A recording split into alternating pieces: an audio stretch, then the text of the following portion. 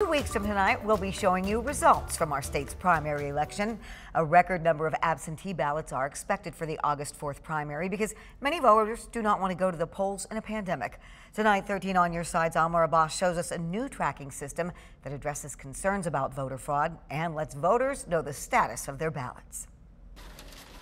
Everybody is always worried about absentee ballots. Walker City Clerk Sarah Bydalek says those concerns are even greater this year due to COVID. We are definitely statewide at 60% request for absentee ballots, which is even going to grow for November. In 2018, voters approved a new law that allowed anyone in the state to vote absentee.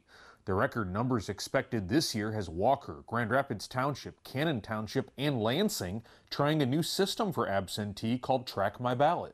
This system allows us to see the mail go through the post office from the clerk to the voter and from the voter back to the clerk. On the absentee ballot envelope is a TrackMiBallot website that they can go to, and they can put their name in and track their ballot when it comes from the city of Walker.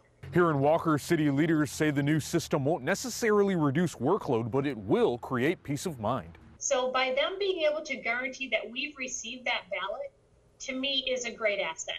If it works, many more Michigan cities could use the system in November that organizers believe will prevent fraud. There's been a lot of talk about how vote through the mail is fraught with problems and fraud issues, and we can completely prevent that with this system because we can see the mail traveling from the clerk to the voter and from the voter back, so we see every scan.